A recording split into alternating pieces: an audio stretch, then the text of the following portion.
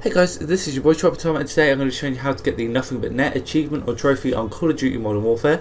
This is on the Fog of War mission, and you need to neutralise the machine gunner with a frag grenade. So, obviously, I get to this part of the mission here. You can do this on any difficulty.